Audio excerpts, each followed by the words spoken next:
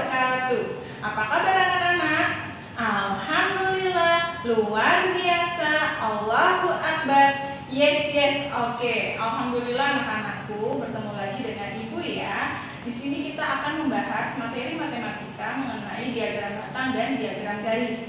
Sebelum kita membahas pembelajaran pada hari ini, marilah kita bersama-sama membaca basmalah. Bismillahirrahmanirrahim. Amin.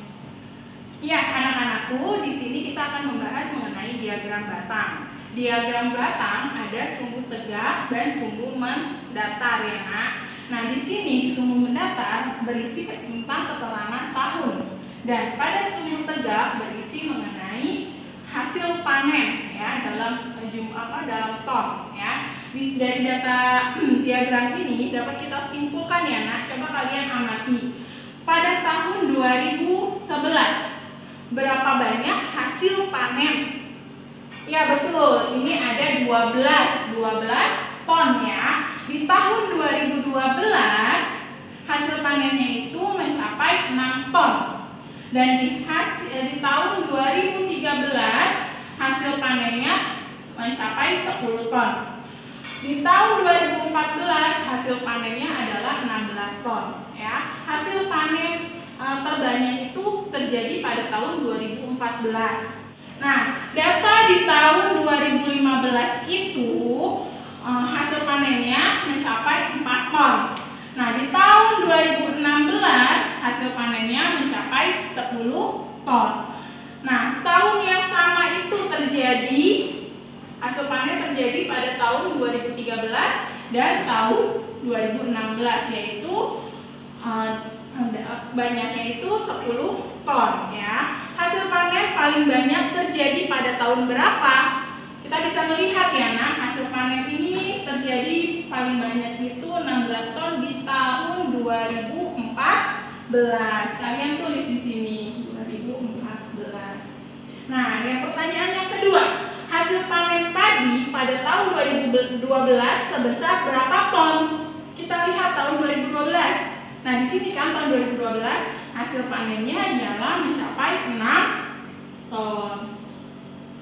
Yang ketiga, hasil panen padi sebesar 10 ton terjadi pada tahun, kita lihat lagi, hasil panen yang mengalami peningkatan mencapai 10 ton itu terjadi pada tahun berapa? Kita lihat ya, ini kan 10.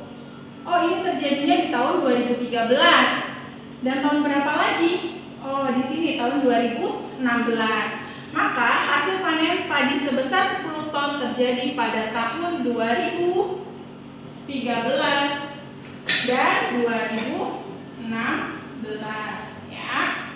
Selanjutnya, total hasil panen padi dari tahun 2011 sampai tahun 2016 adalah berapa ton? Maka kita jumlahkan ya. Nah, tahun 2011 itu mencapai 12 ton ya. 12 ton ditambah 2012 itu 6 ton. Ditambah lagi 2013 10 ton. 2014 16 ton. Nah, tahun 2015 4 ton. Terakhir adalah tahun 2016 10 ton. Kita jumlahkan berapa hasilnya? 12 ditambah 6 hasilnya adalah 18. 18 ditambah 10. 18 tambah 10 28. 28 ditambah 16 hasilnya adalah 44. 44 ditambah 4 hasilnya adalah 48. 48 ditambah 10 hasilnya adalah 58 ton ya. Maka total hasil panen dari tahun 2011 sampai tahun 2016 adalah 58 ton ya, anak-anak. Ini materi mengenai diagram batang ya. Kalian menyimak diagramnya dahulu baru menyelesaikan soalnya, lebih teliti ya, Nak ya. Ya, anak-anakku, kita lanjut ke materi yang selanjutnya, yaitu di sini ada data pengunjung perpustakaan dalam bentuk diagram garis ya. Sumbu tegak dan sumbu mendatar ya. Di sumbu mendatar berisi keterangan tentang hari. Pada sumbu tegak ini jumlahnya ya, jumlah pengunjungnya ya. Nah, di sini dapat kalian amati dulu ya. Nah, pada hari Senin jumlah pengunjungnya itu mencapai 130 orang ya, hari Senin. Hari Selasa jumlah pengunjungnya ada 70 orang.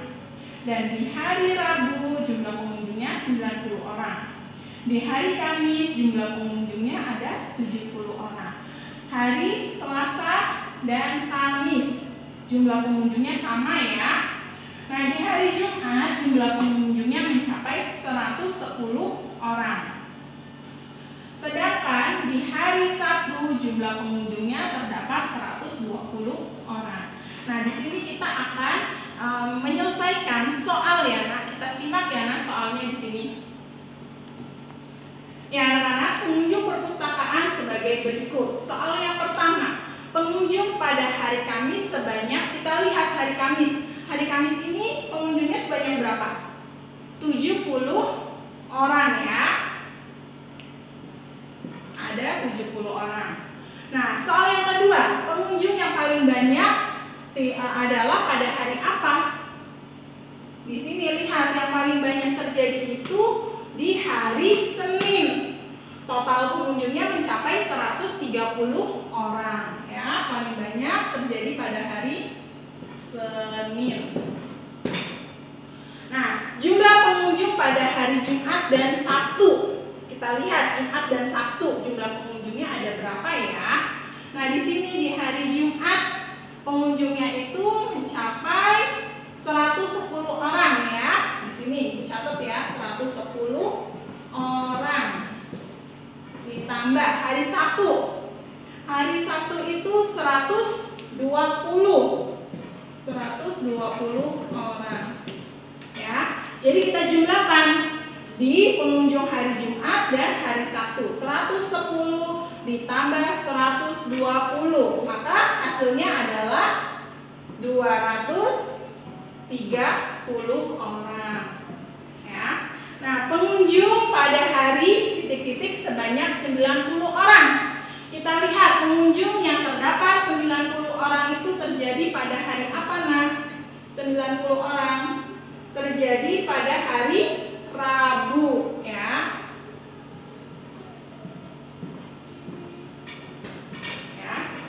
Ini pembahasan materi mengenai diagram garis ya. Sebelumnya Ibu sudah menjelaskan materi tentang diagram batang ya, anak-anak.